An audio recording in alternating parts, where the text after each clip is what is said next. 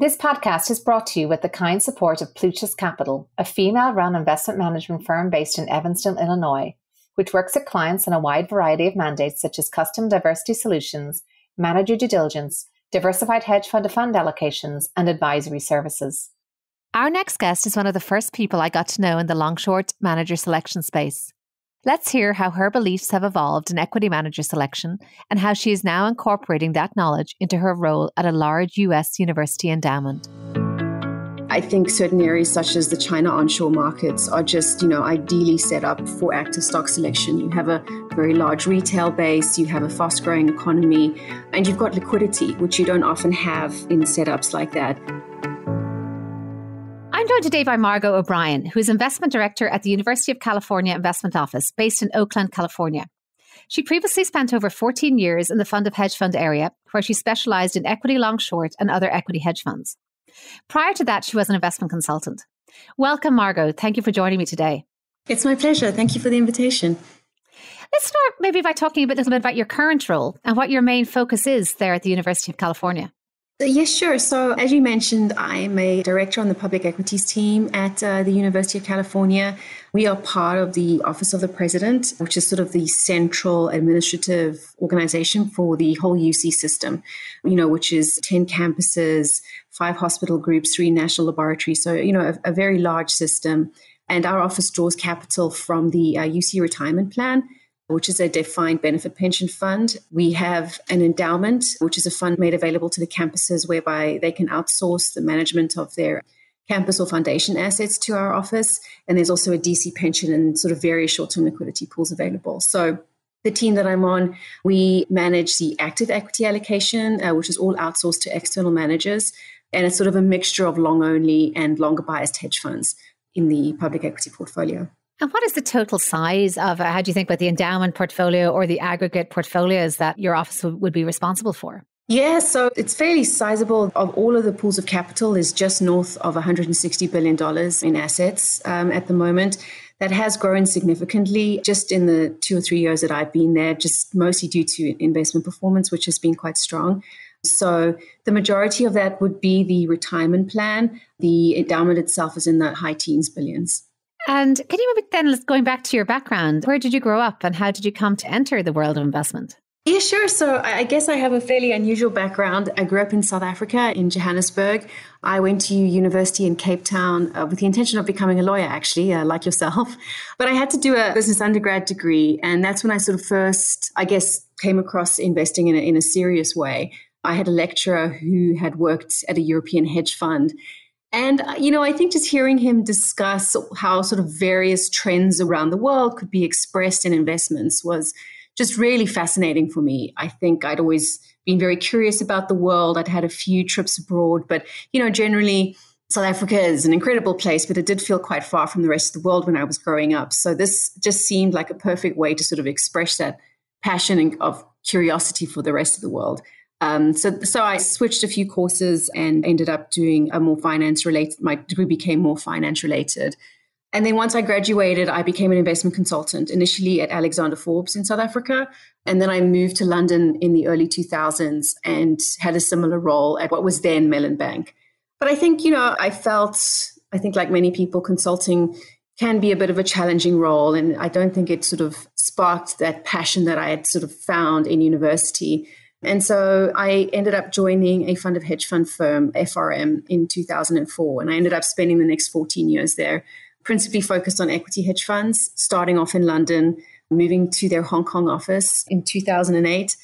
Great timing to look at Asian hedge funds. I then moved back to London in 2009 to focus on Europe. And then in 2013, sort of about a year after we'd been acquired by Man Group, I moved to the New York office.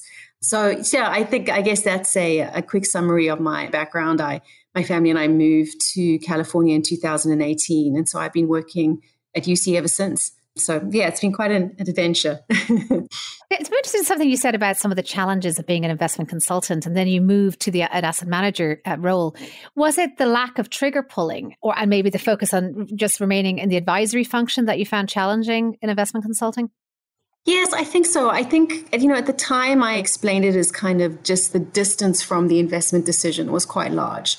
I mean, clearly at a fund of funds, you're still not the one making the primary investment decisions, but it felt a lot closer to what was happening, to the markets. And I really sort of enjoyed that part of it. I think assessing managers is a very specific skill set versus assessing a stock, clearly. And I think that there's parts of my skill set that are well suited to it. So it seemed like a good mix to sort of almost go not from a consultant to a stock picker, but something sort of halfway in the fund of funds or allocator type world. And I know you spent a lot of your career analysing equity managers and equity long-short managers. What would you say are your investment beliefs, whether in that domain or more generally, and how have they evolved over time? Yeah, sure. So, I mean, I'd say constantly evolving. I think someone once described sort of allocating to me as this sort of very fascinating game in that, depending on your mandate and the kind of parameters around the capital that you're managing, the things that you look for in managers will definitely vary. So, I think, for example, when I was more in the hedge fund space, things like I was very focused on portfolio management, almost at the expense of stock selection. Stock selection is clearly incredibly important, but I think especially in the equity space, you can get overly focused on it. And I think, portfolio management has just as large an impact on returns, if not more so, than the stock selection side of things. So I really used to dig into that a lot more. And I found it incredibly helpful in terms of giving me a sense of the manager's approach to investing. If I asked someone why they chose a particular level of gross exposure and the answer was, I've always managed it there, that tells me that this is someone who has maybe not thought that deeply enough about how they're sizing their portfolio and how they're running it, as an example. But then, I think since moving to UC, where we definitely have a longer bias outlook, we have a market index as a benchmark, I think we've definitely switched more to the stock selection side of things again. I think here we can take on a lot more risk, a lot more concentration, and therefore the stock selection skills are, in many cases, a lot more important than the portfolio management. So it does really evolve with time, as you mentioned, and I'm sure it will continue to as, markets change and evolve as well. It's interesting you make the point about moving to a more of a long-oriented approach. Do you think that, have you lost any confidence maybe in the raison d'etre of some long-short hedge funds? Do you think that they've had their heyday? Do you think they'll continue to play such a large role? Yeah, it's a great question because I think it's something that I've really sort of had to come to terms with since moving at UC. I think when I initially joined and started to meet with some of the long-only managers, it did seem almost overly simplistic to me. Having come from the hedge fund space, which was incredibly analytical and technical in many instances. And I was a bit unsure whether this was maybe the correct thing to have done. But then, of course, they make so much money, so I'm like, well, clearly I've got to kind of evolve my thinking on this. And I think the interesting thing with being longer bias or long only is that there isn't an expectation that you're not going to lose money when the market goes down. The risk factor of the equity beta is known to everyone. So it isn't necessarily a surprise when the portfolio falls, when the markets fall. And in actual fact, if you have longer duration capital, it's a great opportunity. Whereas I think in long short land, there's still this kind of mythology about how the short books should prevent you fully participating in the downside or even make money on the downside. And I think that always tends to end up being disappointing. It's always for different reasons as well. And so I think investors just end up getting disappointed. And then even in strong years for these strategies, they don't tend to keep up with the market that well. And if I can buy a passive index, for minimal fees, I think it does start to, really question what the role of these strategies are. So I haven't completely lost faith in hedge funds. I think what we found is when we are looking at strategies in particular markets or regions, the hedge funds generally have very impressive stock selection processes. They have very deep understanding of names, and you tend to have more unique perspectives than I think a lot of the long only. So I think sometimes it might just be some redesigning of the mandate that needs to happen. So we've gone in and sort of made a longer bias or concentrated best idea type portfolios with hedge funds, and those have been particularly successful. So I think there is incredible skill in the hedge fund space. I just think maybe in the equity side, it needs to be repackaged when looking at larger allocators that do have a market index to beat. It's a very interesting insight. And you mentioned also focusing a lot more on the stock pickers now. Are there any areas where you think that, say, that stock pickers are still continuing to really outperform? I suppose we're coming at a backdrop of a movement towards passive, maybe kind of a persistent underperformance of active managers on average. Do you see that maybe in pockets such as either by region or by market cap, that there is a better alpha, I suppose, available to stock pickers? Yeah, certainly. And I think a lot of the philosophy at UC is centered on that, is, looking at markets where there are inefficiencies, that stock selectors have a better chance of beating the market. So, I think certain areas such as the China onshore markets are just, ideally set up for active stock selection. You have a very large retail base, you have a fast growing economy, and you've got liquidity, which you don't often have in setups like that.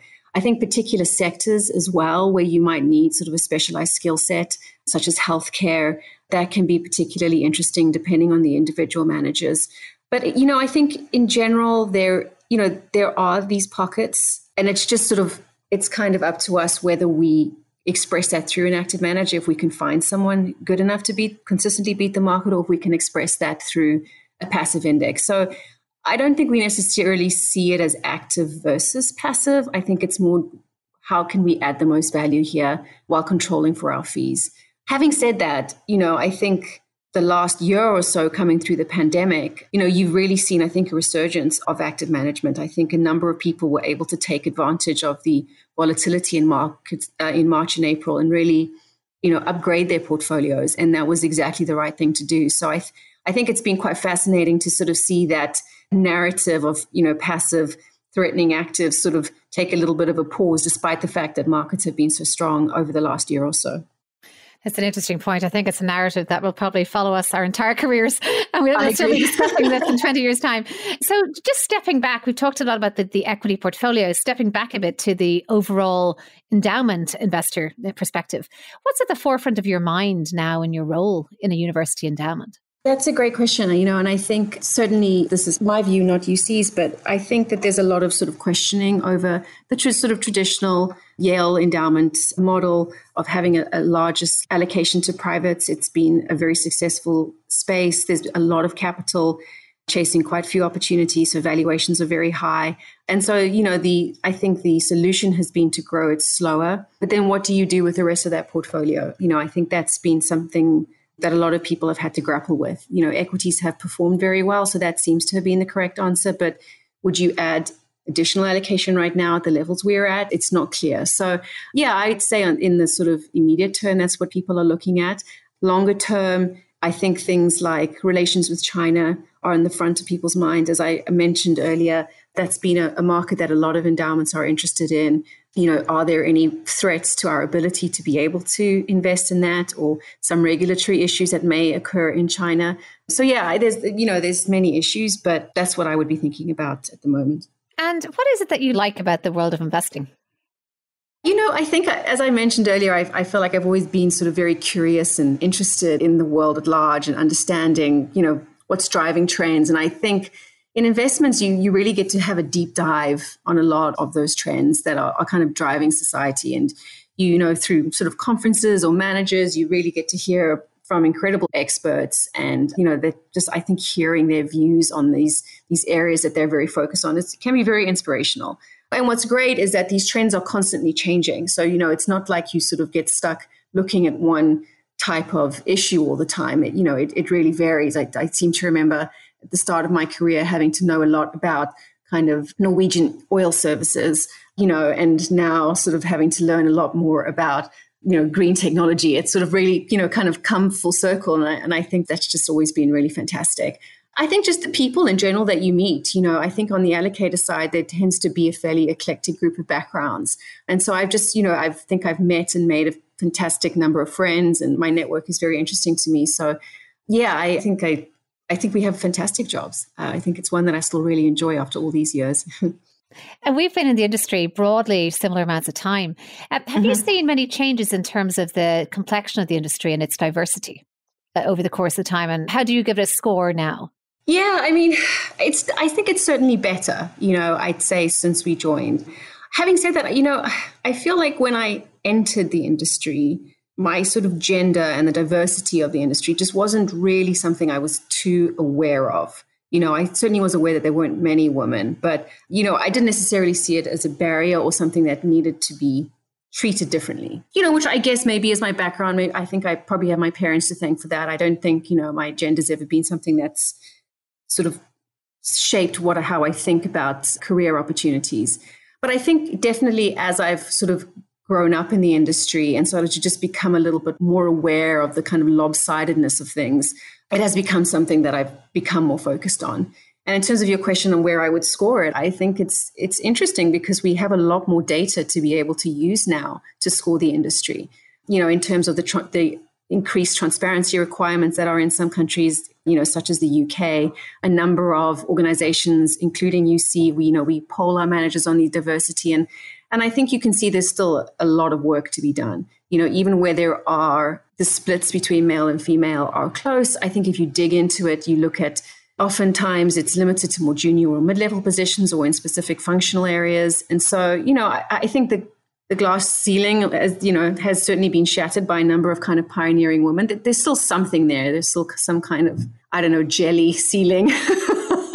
You can break through it, but it's still certainly harder than if nothing was there. So no, it's absolutely, I completely see that. And I think for me, part of the disappointing aspect is that the pipeline doesn't look better. It's better than it used to be, but it should be a lot better, I think, at this stage. And I think that some of that is just not seeing enough role models and maybe the industry not doing a good enough job of advertising itself. It has a wide range of roles available. That's a really good point. And, I think that may be an issue for finance in general. I think as a young person today, if you have to look at the industries that you want to go into, I think being based in the Bay Area, it's just really stark, the difference in like work flexibility, benefits, HR policies that are employed by tech companies versus finance companies. And, so I think certainly generally attracting young people is something that finance probably needs to get better at. But I think specifically for women, I think we've all said this, you can't be what you can't see. And I think there are more women that are coming into more visible, positions such as yourself. So I think like the organizations that, Girls Who Invest, that all that type of thing, I think are doing incredible work. But I think the thing that really kind of gives me some hope in this area is kind of this sort of popularization of the academic research that shows that, diverse teams perform better than non-diverse teams. Money talks, and I think that's particularly true in finance. And if we can show that, diverse managers are going to add more value to our portfolios, then that needs to be something that our managers pay serious attention to.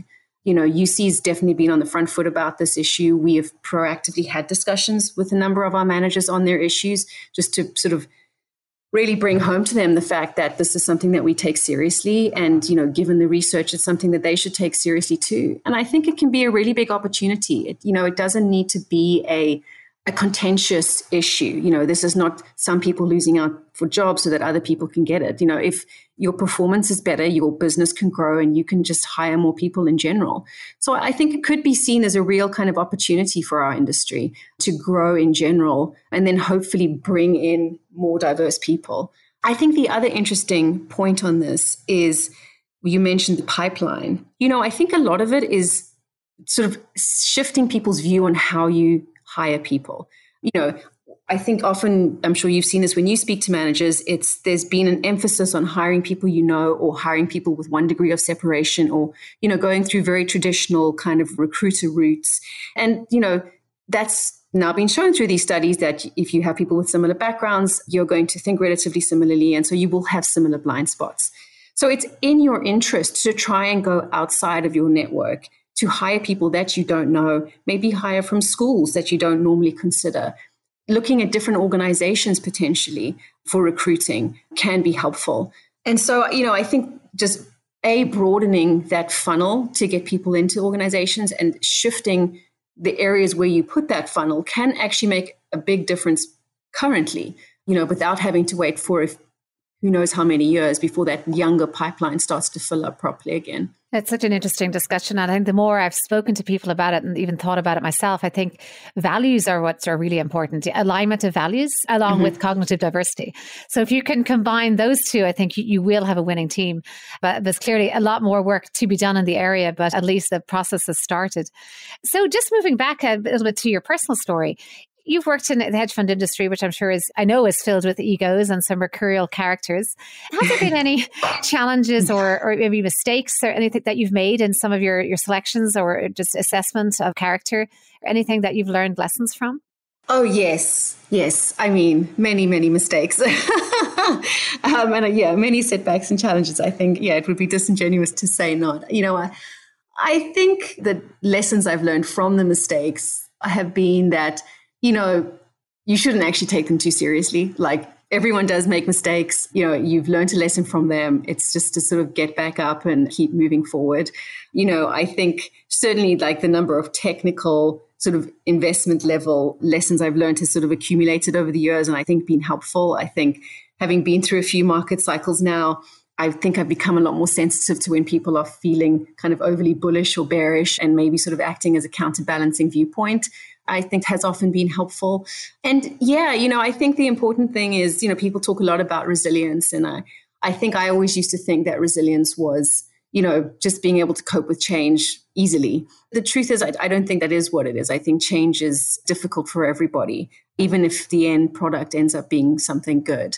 And so it's just about, getting up every day and keep going. I think that's been key in my career, is just, not to give up and just every day is a new day and you can, make things better. So maybe a bit more philosophical than you were looking for, but that's wonderful. Certainly what I've been taught by the mistakes. And looking at any key people in your life that had an impression on you or shaped the course of your career, is there anyone that you can mention there? Sure, yeah. I think I've been lucky to work with a lot of, incredibly smart people that have helped me in different ways. So I certainly wouldn't be able to mention all of them. But, the people that come to mind, my first boss at FRM, Mike Burton, he's just a very gracious individual. And I think he was, incredibly important in kind of forming kind of, I guess, career citizen that I am in the world. And he's always been incredibly supportive, which has been helpful. I think my prior CIO at Man FRM, Keith Hayden, is just someone who I think of is incredibly smart and insightful. And I think some of the kind of feedback he's given me personally has helped me a lot in my personal development. And just, I think some of the kind of investment principles that I kind of think about, a lot of them have come from him, which has been really helpful. But now in my new journey as well, I think the CIO and COO at UC are really sort of showing me a different way of investing in terms of, investing for a public institution and for stakeholders that are, many hundreds of years away potentially. And it's been a very interesting journey. So, I think those were kind of key in terms of shaping my career. But I think, as I mentioned earlier, the people you meet in this industry are very inspirational. I think hearing about people, the way they deal with setbacks is very helpful. I think how they deal with, personal situations, becoming a parent, say, and how they've been able to balance that has been incredibly interesting. So, I think it's a real mosaic of people that I've met through the years that has enabled me to get to where I am. It's funny because there is a drama component to markets that I think probably enhances the drama that's in everybody's life. So those of us who operate in markets not only have to contend with our own personal ups and downs, but also the market ups and downs and the industry fortune ups and downs. So I think that probably does intensify some of the experience. Just again, in terms of some of the people and maybe any words of wisdom that they've shared with you or any creed or motto that you live by.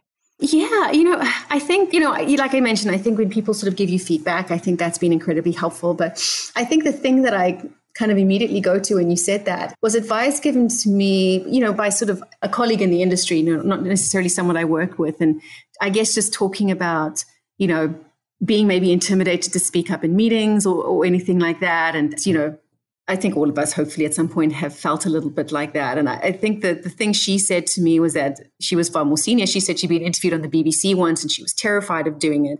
And someone had said to her, instead of encouraging her to kind of believe her in herself and say there's value in what you had to say, blah, blah, they said to her, stop being so arrogant. do you really think people are listening that closely to what you have to say?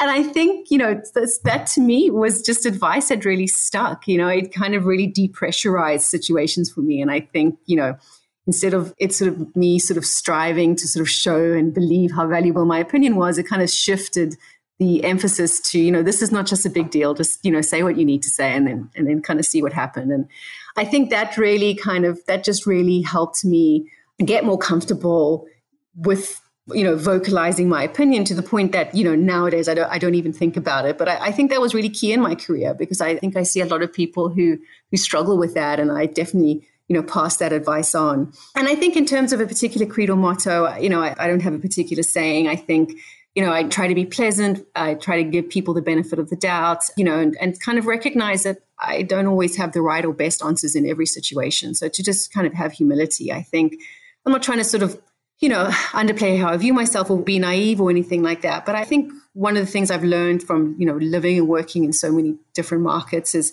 that there's just so much complexity and nuance in people and cultures and investment trends and companies that you really need to, I think, approach every kind of meeting in kind of a learning and listening mindset, and, not sort of be in there to trying to prove how much you need, or outsmart someone. I think it's really important to be there to listen and to find out the information that you need to find. So anyway, that's what I aspire to. And then someday. And that is whatever. Your senior colleague, I think, has given us a very realistic, I think, and refreshing approach to what is often a source of much anxiety. So thank you for sharing that. And my last question is around any advice you might have for your younger self. Anything you know now that you wish you had known, maybe down there in Cape Town about to graduate? Yeah, I guess I would say just stop worrying. It's all going to work out. Enjoy the experience, enjoy the ride. Well, that's a wonderfully positive note to end on. And Margaux, it's really been such a pleasure. I've always seen you as setting the standard when it comes to long-short manager selection. I think you're one of the first and are still one of the best. So it's been such a pleasure to share ideas here, and also for you to share how your ideas have evolved over time. So I really appreciate you sharing your insights with us. Not at all. Thank you so much for having me on. It's been a pleasure talking to you. I'm Aoife Devitt. Thank you for listening to the 50 Faces podcast. If you liked what you heard and would like to tune in to hear more inspiring investors and their personal journeys, please subscribe on Apple Podcasts or wherever you get your podcasts. This podcast is for informational purposes only and should not be construed as investment advice, and all views are personal and should not be attributed to the organizations and affiliations of the host or any guest.